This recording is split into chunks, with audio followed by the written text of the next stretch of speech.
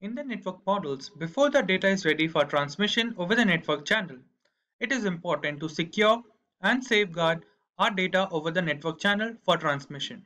This task is performed by the presentation layer in the OSI model. Hi guys, and welcome to yet another interesting video by Simplilearn. But before we begin, if you love watching tech videos, subscribe to our channel and hit the bell icon to never miss an update from us. Now without further ado, let's take a look at the agenda for today's session. To begin with, we will look into what is an OSI model. Continuing with what is the presentation layer. Moving forward, we will look into the functions of the presentation layer. And the last topic, that is protocols in the presentation layer. Let's take a look at the first setting, that is what is an OSI model. The OSI or Open System Interconnection Model is a specifically designed set of protocols that govern communication channels through which network devices share information and data. This task of sharing information is divided among the 7 layers of the OSI model, which works at the micro level network communication in a network model. Now let's look into the next setting, that is what is presentation layer. The presentation layer performs the task of converting data into an uncomplicated form for the application layer. It is also responsible for encrypting and decrypting data which is shared over the network model. It also executes the task of compressing the data transmission over the network channel for the lower models. Now let's move on to the next heading, that is functions of the presentation layer. Before we begin with the functions of the presentation layer, let's take a look at the general functioning of the presentation layer.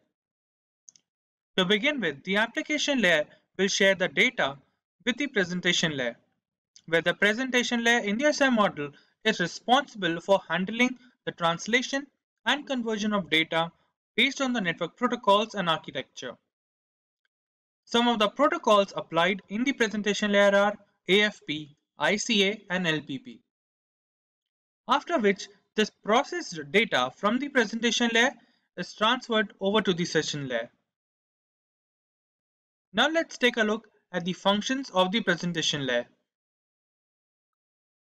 The first function is data representation. Then we have data compression, and the last is network security. Let's take a look at the first function, that is data representation. The data storage and the process is handled by the American Code of Information Interchange and binary coded decimal in the presentation layer. It takes data so that the receiver can understand the data effectively and use it efficiently. It is also responsible for encrypting data for data transmission. Now let's move on to the next function, that is data compression. The presentation layer also applies multiple compression techniques to minimize the data required to present the information over the network model. The compressed data is much more easier to transmit and is also transmitted at a much faster speed. Then we have network security. The presentation layer is responsible for adding encryption at the sender and the receiver side so that the data is transmitted with proper encryption over the network model. It also encrypts data sent over the network and provides multiple security protocols for maintaining the encryption state for the network model. Now let's take a quick recap of all the functions of the presentation layer. The presentation layer is responsible for exchanging data among computer devices and applying multiple encoding techniques for safety purposes. It is responsible for dealing with presentation part of the data and integrating multiple data formats for efficient data transmission. The presentation layer is also responsible for formatting, translation, and delivery of the data shared from the upper layers as well as the lower layers in the OSI model. This layer also manages high-level information, increasing data transmission efficiency over the network channel. With this, we have completed all the functions of the presentation layer. Now let's move on to the next setting, that is protocols of the presentation layer. The presentation layer is responsible for maintaining the security of the transmitted data and ensuring that the received data is accurate and effective for the receiver end.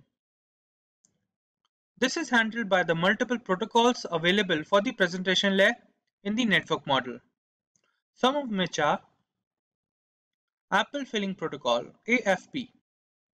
This protocol handles basic network file control and is specifically designed for Mac-based platforms. Then we have Lightweight Presentation Protocol (LPP). Lightweight Presentation Protocol provides TCP/IP products with ISO presentation services in the network model. Then we have Network Data Representation (NDR).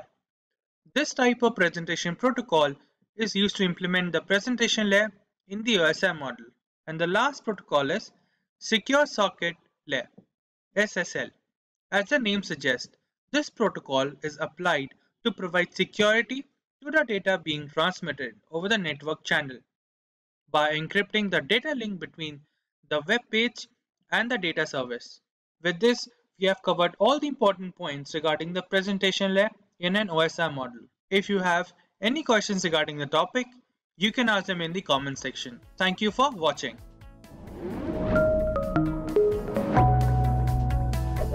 Hi there, if you like this video, subscribe to the Simplilearn YouTube channel and click here to watch similar videos. To nerd up and get certified, click here.